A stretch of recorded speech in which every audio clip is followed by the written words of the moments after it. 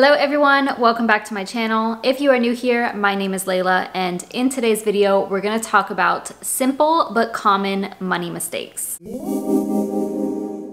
I've been passionate about finances for a very long time. I've made quite a few financial mistakes. I actually have a couple of videos on these. I will link those videos down below because you can learn from my mistakes, assuming you haven't already made those mistakes, but a lot of them you probably haven't. I've also been a financial coach for over a year now, and I have noticed some common things amongst my clients. Not all of these things come from things I've noticed from my clients, but also just from listening to podcasts or seeing other things that people have gone through, or things on Reddit that come up in the finance subreddits or on YouTube videos, etc. So all of these are pretty simple mistakes, but also very simple to fix. So let's go ahead and jump right into them. All right, mistake number one, your investments are not actually invested. I have seen and heard of quite a few people go through this, and it is just a waste of time and your money, and something you definitely want to check on.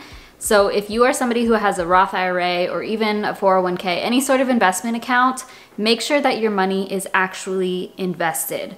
The best way to figure this out is based off of the amount of money that you've put in. Has it increased or decreased over the last few months? So if the money that you've put in there is about what you still have in there, and you've been investing for a few months or more, then you probably don't have your money invested. It may have increased a little bit, but that's probably because it is gaining some interest in that settlement fund, but your money probably isn't invested. Even if you just have $100 in there, you should see it going up and down, assuming it's invested into the market. You could also call whoever it is that you're investing with, Vanguard, Fidelity, and ask them, is my money actually invested? That's a quick way to find out, and they can help you to get your money invested, but really it should be pretty simple. If you have money in your account, then you should immediately be able to invest that money, and you can choose where you want it to go. So just to clarify that a little bit further, for example, if you have a Roth IRA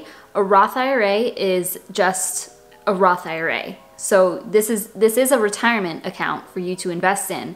But within that Roth IRA, you have to be invested in something. So I have my Roth IRA with Vanguard, but that doesn't mean anything because I could just put my money into Vanguard and have it sit in my account, but it's not actually going to help me in the future. So I have to choose where I invest that money. So my Roth IRA is invested all into VTSAX, which is a specific investment type, and that allows my money to grow or decrease, just depending on the market. So just be careful about that. Make sure you double check if you haven't noticed any changes into your account, and take care of that ASAP. You definitely don't want to go months and years without that money actually being invested, because you will be thinking that you're investing your money and doing the right thing, but that is not going to benefit you. Mistake number two is not creating a budget on a monthly basis. So if you're the type of person who does create a budget, not everybody does, then you should be creating that budget monthly. So I've worked with clients that were surprised to find out that we are gonna create a budget for them every single month.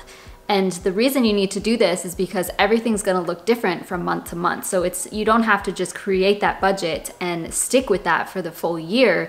You're gonna have to change things. There's some months where you have gifts to buy, or some months where you have to pay for something more expensive or home improvements, or that month you're going to be going to the doctor. So just because you have a general idea of where your money should be going every single month, it's important to create this every single month so that you know where your money is going and you can plan things out accordingly.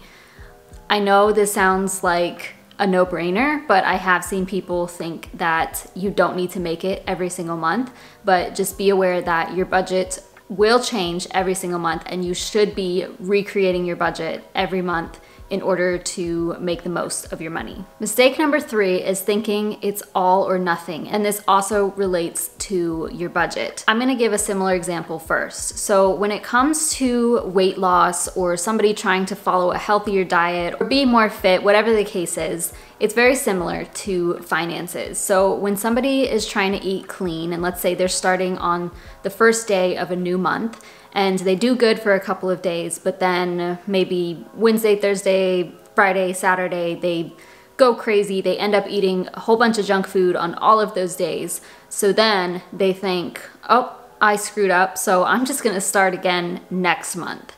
The same thing can be done in finances. So a lot of people will create their budget, and then within the first few days or even the first couple of weeks, they mess up or they go over budget. So then they end up throwing that budget out completely for the rest of the month and decide that they'll start the following month. That is absolutely not necessary, because what that is going to do is just, you're gonna end up repeating yourself, first of all, and just doing that every single month. But also you are giving yourself an excuse to go over budget in every single category, and that just doesn't need to happen. If you watch my videos, especially my spending update videos, then you know every single month I go over budget in one category or more, typically more. And that's okay. I'm not trying to be perfect. That's not the point here. The point is that I have a general range that I want to stay in, but sometimes I go over budget. And just because I go over budget, it doesn't mean I need to just say F it to everything else and just spend money in all the categories. I know that some months I will go over budget in one category or the other, and that's just what has happened, but that doesn't mean everything is messed up. I'm still making progress toward my goals. I'm aware of where my money is going, and then the following month I can adjust for that and repeat. So definitely don't treat your money as an all or nothing thing. It's okay if you go over budget. It's okay if you have a few weeks of the year, a few months of the year where things are rough and you're spending way too much money. Just keep on following that budget as best as you can. Keep on making that budget and just continue to do the best that you can in regards to your finances. Mistake number 4 is not choosing and sticking to a debt payoff method. I've talked about this in my video about how to pay off debt faster. This is so important. Of course, this applies to you if you are in debt, particularly if you have multiple loans that you need to pay for. So maybe you have credit card debt, you have your car, you have student loans, etc. It is very wise to choose a payment method. So you have the debt snowball, which is where you pay the lowest balance first, and then you pay the minimum payments on everything else. You have the debt avalanche, where you're paying the loan with the highest interest rate first and putting all your focus there and paying the minimum on everything else.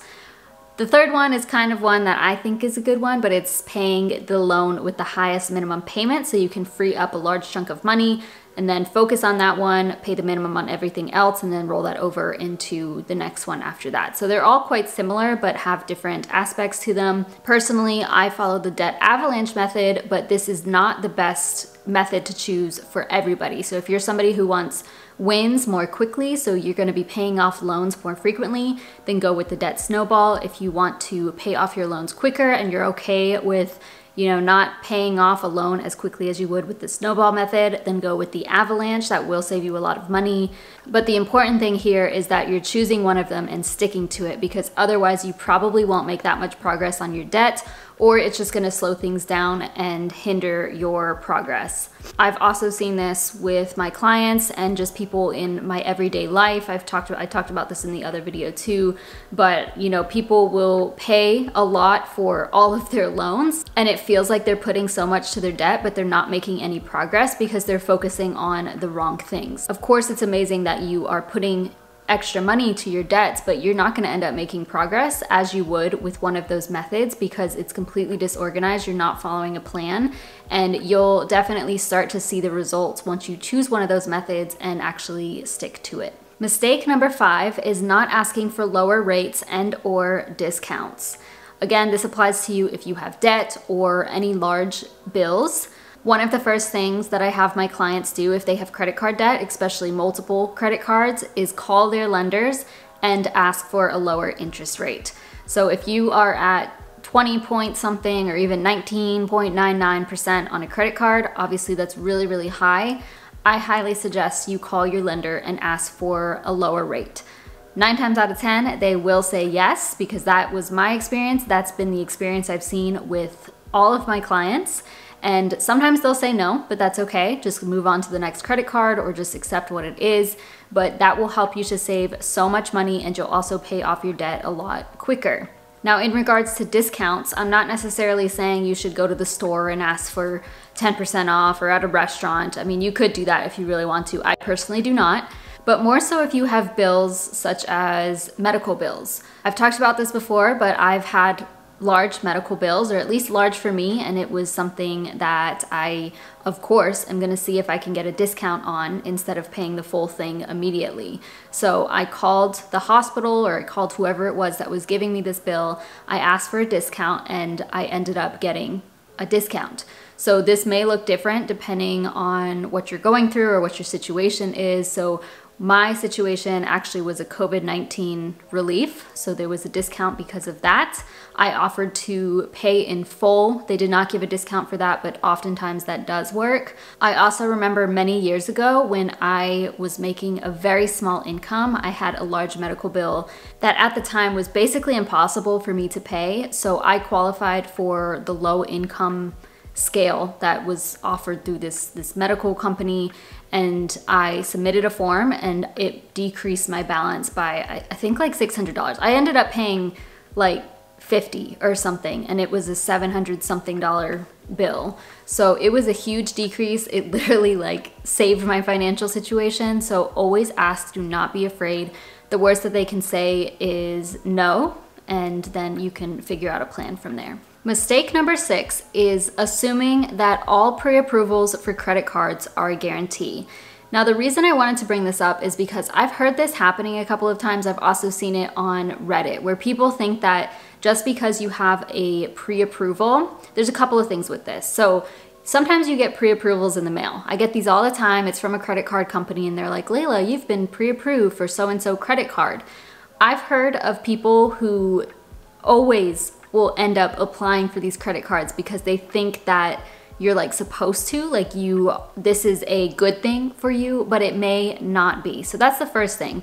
Just because you're pre-approved for a card and you get something in the mail or an email, it does not mean you should or need to sign up for that or apply for that credit card. The second thing with that is just because you're pre-approved, this is just an estimate. So it's not a guarantee that you will be approved for the credit card. You definitely need to do your research first. Make sure you're in a good situation. If you do want to get this credit card, make sure your credit score is looking healthy, you haven't opened a card recently, and then make that decision. Something that's common on the Credit Karma app is they will display a list of pre-approved cards.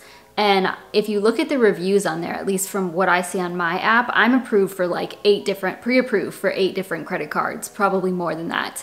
And if you look at the ratings on Credit Karma, a lot of people complain that they were pre-approved for this. This is what Credit Karma said. I had a great approval rate for this, but I didn't get approved. So you get a hit to your credit card and then it lowers your score even more and obviously makes it more difficult to get approved for another card. So you can't always trust those things. Yeah, it may say that you have great approval odds, but do your own research and actually look at the score that they're looking for and more details on the requirements for that card. It can get tricky. Sometimes you'll see a card and it looks like you fall into that approval range and you still will get denied. That is just how things are sometimes. Personally, I think it's at least better to do your own research and then not get approved versus just trusting someone else's opinion and not getting approved. So yeah, those are the 6 random, simple, but common money mistakes that I have seen quite a bit in the financial world. Please comment down below if there's anything else, any other small mistakes that you've seen people make so that we can prevent others from making those mistakes. I hope you found this helpful. If you did, please give this video a thumbs up and subscribe if you haven't already. Thank you so much for watching, and I'll see you in my next video.